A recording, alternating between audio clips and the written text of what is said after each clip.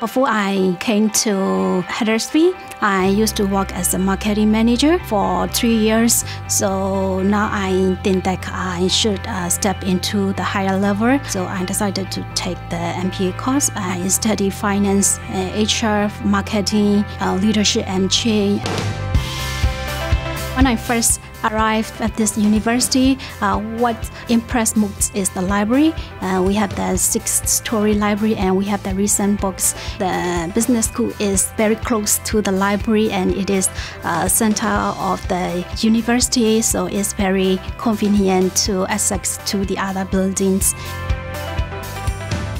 After my graduation, if possible, I would like to find a job here and I would like to work 2 or 3 years to get the international working experience, and then I will return to my country. I will start my own business.